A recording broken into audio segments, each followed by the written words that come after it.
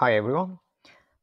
Today I would like to share with you how you can compare two tables using DAX in Power BI. Let's assume you've got original table that has been given to you, and then later on someone has provided to you the updated version of that table B, and it's been updated. And then later on they said here's another version after a third update, and that's becoming table C. So by looking at these tables, I can see that they all have 700 rows. So they looks like they're the same. So they have exactly the same columns, but I don't know where the change has been made. So I need to know where the change has been made. So I can make that comparison by using some DAX functions. Let's have a look how we can do it. So first of all, I want to compare table A with table B. By the way, we are doing this comparison by creating calculated table using DAX. And to do that,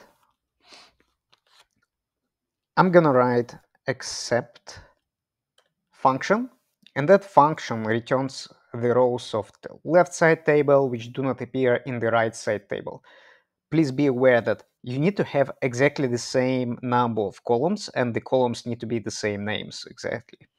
So let's use our first table A as a left table, and we're going to compare that with a table B.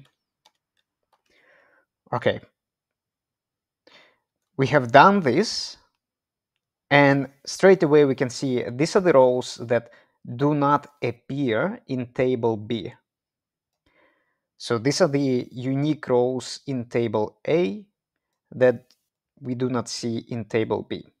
However, we need to do the other comparison as well. We need to see if in table B there have been any new rows added, because this comparison that we are doing right now, we are only checking table A and its rows.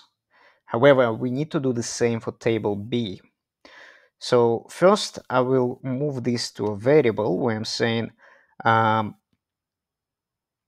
rows not in table B. And now I will write another one, which is rows not in table A. And again, we're gonna use except function, and we just swap table A with table B. So table B, table A, write return, and then we're gonna return rows not in table A.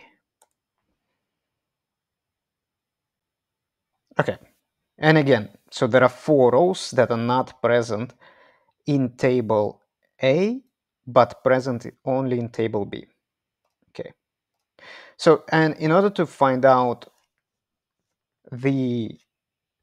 all the rows that are not present in each other tables, we can use function called union. And union, it returns the union of two tables whose columns match. So again, you need to have exactly the same column names and the number of columns exactly the same as well.